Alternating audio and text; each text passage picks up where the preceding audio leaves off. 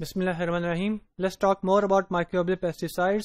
Again, these are the pesticides which are composed of microbial cells or their products.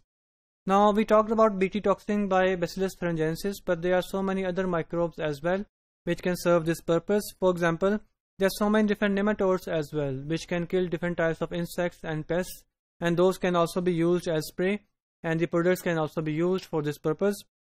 There are also other bacteria and other microbes which can serve this purpose as well, and all these microbial pesticides can be combined together, can complement each other, because one type of microbial pesticide is active against only certain range of insects and pests, and if we can complement this with some other microbial pesticide, we can achieve much more efficient results.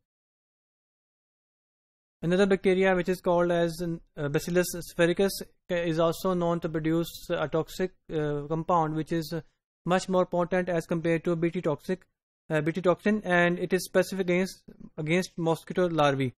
Another bacteria which is called as Bacillus populi kills its host by its microbial load. So different types of bacteria, different types of microbes can kill different types of insect by different types of mechanisms. And this one is active against Japanese beetle. We can also use viruses as microbial pesticides as well, as different viruses are known to be effective against different types of pests. You can see here there is a long list. Mostly baculoviruses are used for this purpose.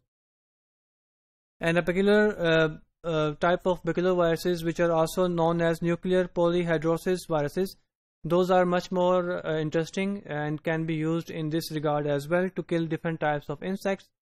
These viruses have a very interesting life cycle.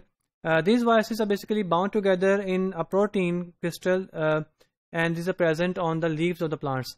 When the insects ingest these leaves, the viruses enter the insect body and they reach the gut of the insect, where the enzymes of the insect, they then degrade the protein coat of these viruses, and the viruses are released, and then these viruses find their way inside the gut cells of the insects.